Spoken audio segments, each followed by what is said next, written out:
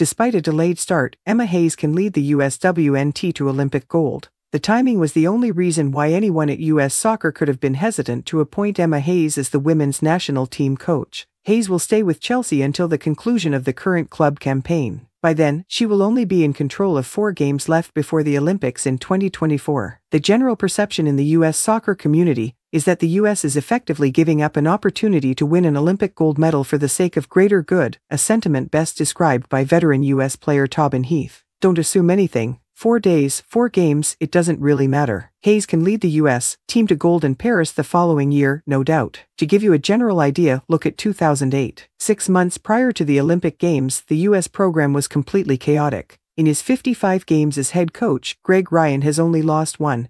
But that one loss was more of an implosion than a defeat. Ryan benched goalkeeper Hope Solo heading into the 2007 World Cup semi-finals for reasons that have changed over time, from enigmatic off-field transgressions to obscure on-field judgments. Given Brazil's overwhelming advantage at the time, no goalie could have stopped the next 4-0 slaughter. But Solo went out of her way to protest the choice and insinuate that the outcome would have been different if she had replaced Brianna Scurry. Due to his transgression of tossing a comrade, Solo was shunned by his teammates, and a very good friend at that, under the bus. Hayes, Emma. The USWNT is a perfect fit for Emma Hayes. However, she would venture into a viper's pit. Study up on. Then along comes coach Pia Sundhage, a Swedish guitarist who, for some reason, was able to mend the rift that had opened up inside the US camp. When Solo joined the team again, she became into the standout goalie that she would be for the ensuing years. Any discontent was contained within the group. Sundhage did really have more time than Hayes. Abby Wambach, the dominant offensive player for the USA, hurt her leg in the final game before the games, so she too had to cope with a last-minute twist.